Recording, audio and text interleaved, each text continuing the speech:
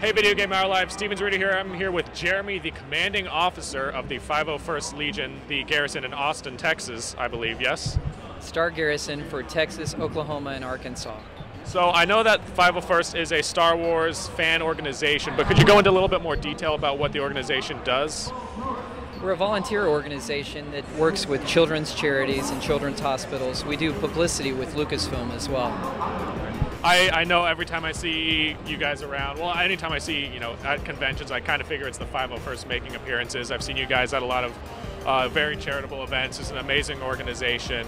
What are some of the, I guess, coolest stories you have of, showing up to charitable events and the kids seeing Darth Vader or a stormtrooper or an Imperial officer, at their event?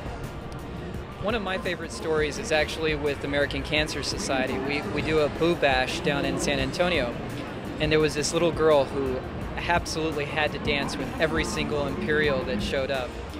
And my favorite was that after she danced with everyone that showed up, she saved the last dance for Darth Vader and just continued to dance with every one of us, and it was absolutely heartwarming. So, and she showed up for the next 3 years and danced with every single one of us every year. That's amazing. I've heard a lot of great stories about the 501st, and one of the things you guys are famous for are the quality of your costumes, as you guys can see here. Is there kind of a requirement for how professional your costume should look? Absolutely. We're known for having movie accurate.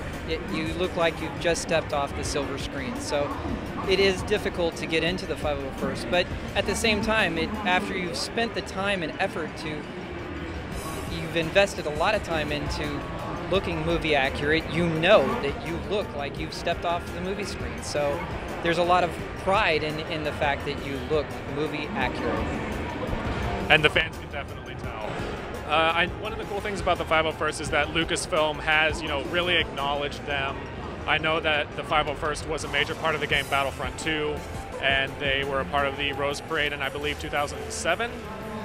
What is that kind of like, just to know that the guys behind the movies that we're all fans of are fans of you guys?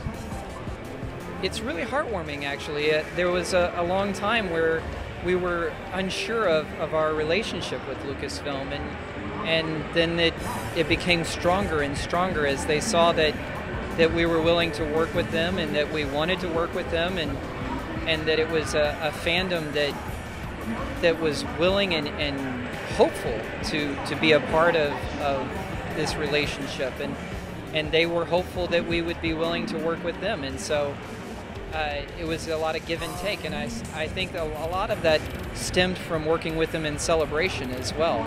The various celebrations really went a long ways to seeing how that relationship continued to grow, and so I was able to be there and see that grow, and together both of us saw this striving towards excellence, both in our charitable work and our professional work, and being able to see the publicity that went towards both the Rose Bowl parade and being part of being canonized into the story and raiding the Jedi Temple.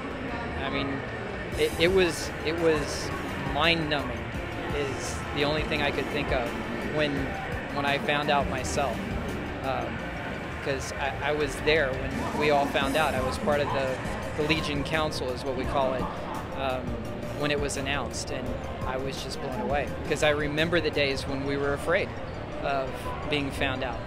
So it was absolutely astounding. Very cool.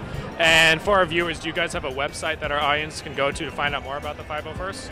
Absolutely. It's www.501st.com, 501st.com. And then our local website is stargarrison.com. So you can reach either us locally at stargarrison.com or internationally at 501st.com.